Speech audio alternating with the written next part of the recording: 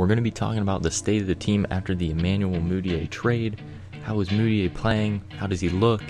How is the team doing playing around Mudiay? He is the starting point guard. What does our second unit look like? I'm thinking about using a small ball lineup. What does this mean for some of the guys who are at the end of the rotation already? We are a very guard-heavy team now.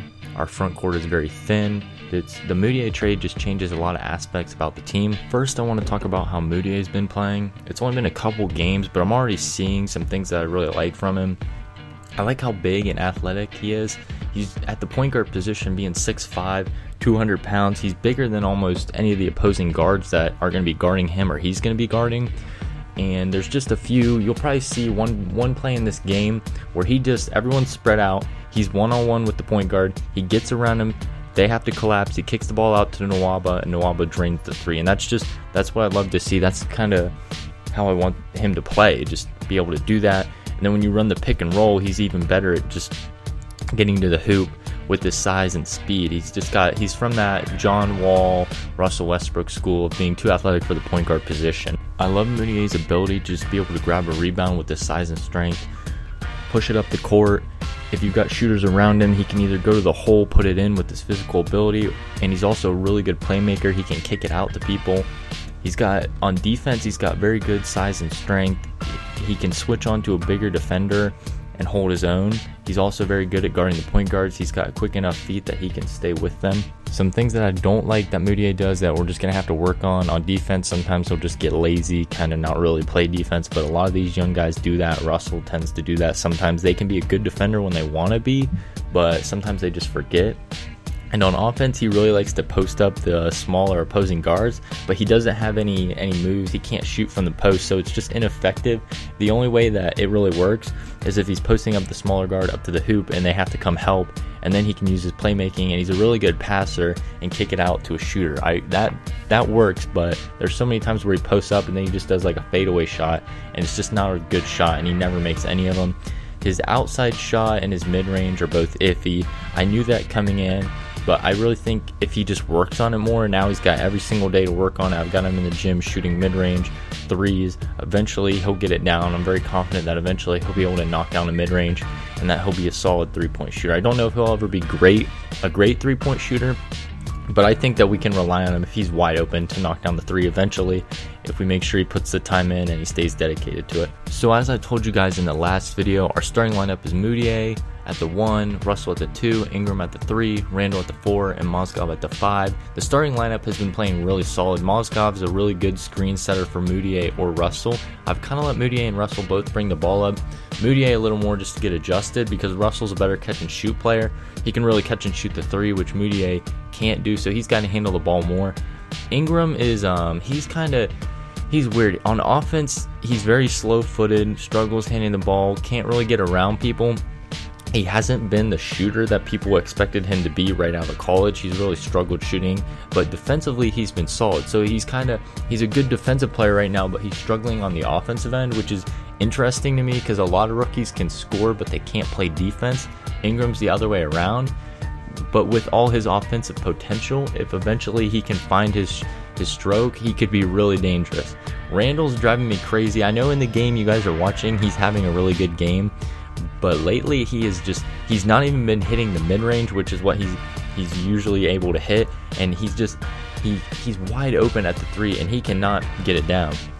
I've just got him in the gym, keep practicing. All his training is set to mid-range and 3. He just can't get the 3 down right now. I'm crossing my fingers that he can, because right now what's happening is you run the pick and pop and he pops and Mudiay goes to the hole. They double team Mudiay, so then he's got to kick it to Randall, and they don't come help on Randall. They stay home, and then Randall's got a wide open 3 and he misses, and it just makes it so difficult because I think there's a few times where Mozgov comes and sets a good pick, and then Mozgov's a solid mid-range shooter, so one of them stays home on Mozgov, and Mudiay gets a one-on-one to the hoop, and if he gets that slight step on you, Mudiay is going to take it and probably make the shot if he gets the good look. So Randall's missing is just really killing us right now, but if he can start knocking it down, that'll fix everything. Just kind of worry about if he will start knocking it down. So, because it's been the whole season and he's still struggling, although he's got time to really work on it. So that's kind of how the starting unit is looking. As for the bench, this is where things get kind of crazy because we've got a ton of guards. We've got Jordan Clarkson, Nwaba, Hillard, Monte Ellis, Tyler Ennis, and then at the small forward, we've got Antetokounmpo, World Peace, Papanikolaou, and Brewer. Brewer, Papanikolaou, and Ennis. Well, Brewer and Papanikolaou have been at the bottom of the bench. They're really not going to play much. That's going to stay the same. One guy I feel really bad for is Tyler Ennis because he was playing really good. As I was talking about, he had really earned that second unit point guard position, and then Mudiay becomes available, and now he's just completely doesn't get any minutes, bottom of the bench. I'm not really sure what to do about him. If we should release him and let him, he could go to a bad team, and they might pick him up with what he's shown with us. He could go to another team struggling and maybe be the backup point guard there, or if we should hold on to him. The problem is if I release him, it's going to use the cap smoothing option, and it's going to cut his contract in half, even though it's a small contract, and then we're going to be paying some of it next year. But it would be nice because we are thin at the power forward. Randall's playing a ton to cut Ennis and get a power forward there. Not sure. At the small forward, Meta World Peace and Antetokounmpo are there. Both of them got some playing time. With the second half of the season coming, we know we're not making the playoffs. I really want to see what I have deep in the bench for next year. Meta World Peace actually knocked down a few threes, played solid defense at the power forward position. We've only got 3 bigs, so him and Antetokounmpo could be playing some at the power forward. Peace is probably retiring at the end of this year, I'd assume. I'm not sure how old he is, but he's getting up there. He's actually 37, so this is kind of his last year. I want to let him get some playing time before he goes out of the league. I'm assuming he's retiring. Maybe he'll stay for another year. I think if he stays in the NBA for another year, it'd be cool to see him go to a contending team. Then we picked up Monte. So then going on to all these shooting guards, this is really going to be a struggle to get all these guys time. I think Hillard's kind of the odd man out because he's looked at as a shooter, but his shooting is awful. He's gotten a few minutes in the games. I think you guys have seen it. His shots just do not look good at all. They're everywhere, just clanking off. He plays solid defense, but he can't shoot at all. And when I've got a guy in David Nwaba who's really shooting the 3 good right now and plays lockdown defense, I'm more inclined to play him over him.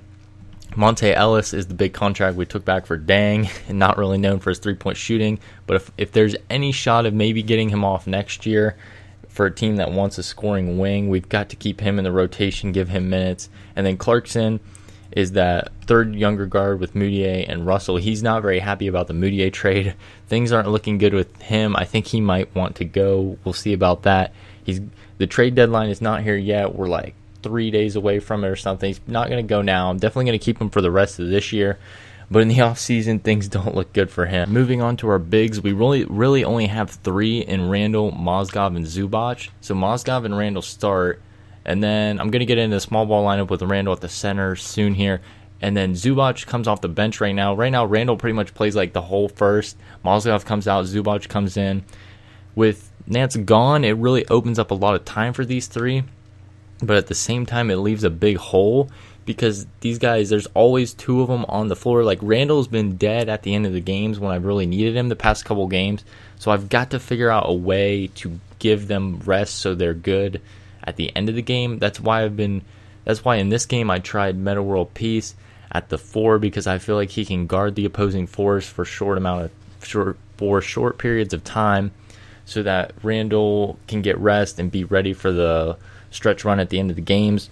I also tried a lineup of Mozgov and Zubac against the Bucks in this game. The Bucks put in John Henson and Tyson Chandler, and they just ate both of them up. I had to take them out pretty quick. I think I tried in the second half for a couple minutes. It got eaten up again, too. I think if they were playing a team that didn't have 2 centers like that, it might be a little more effective. I want to try it a little bit, kind of like when the Thunder put in Adams and Cantor together, see if it works, because both of them can post up and both of them can hit the mid-range shot, so it could work. And defensively, Mozgov makes up for Zubac's struggles.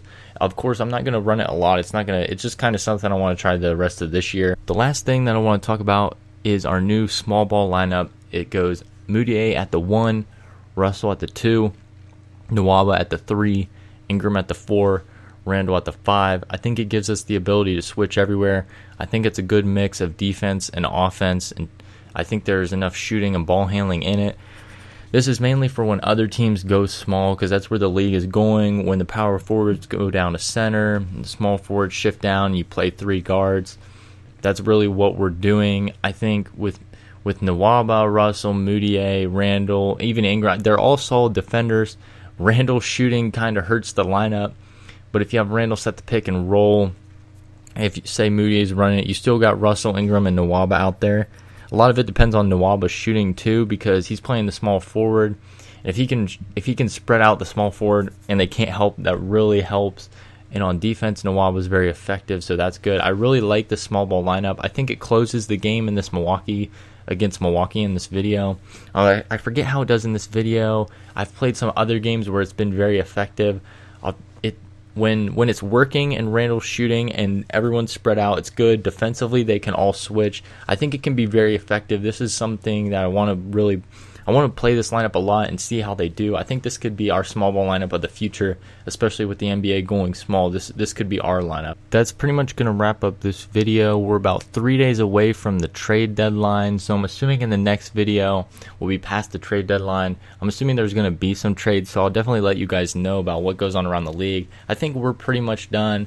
I really just want to play this deep team the rest of the season and see which guys are keepers and which guys are not. That's kind of my goal, is play everybody, try all different kinds of lineups, put everybody in different positions, just see how they play on defense, all that kind of stuff. And the next video, we'll look at the rest of the league and all the trades that have been made, because we should be past the deadline. And maybe I'm thinking soon we got to start talking about the draft, because we are about the halfway. We're close to the All-Star game, so about the halfway mark of the season. We got to kind of do a quick look ahead, so then eventually when we do get to the draft, we're prepared. Because right now we are towards the bottom of the league. Not sure if we're going to get our pick or not. That's going to come down to the lottery. It'll definitely help if we finish in the top 3, but you really never know. So that's going to wrap it up for this video. Thank you guys for watching, and I'll see you in the next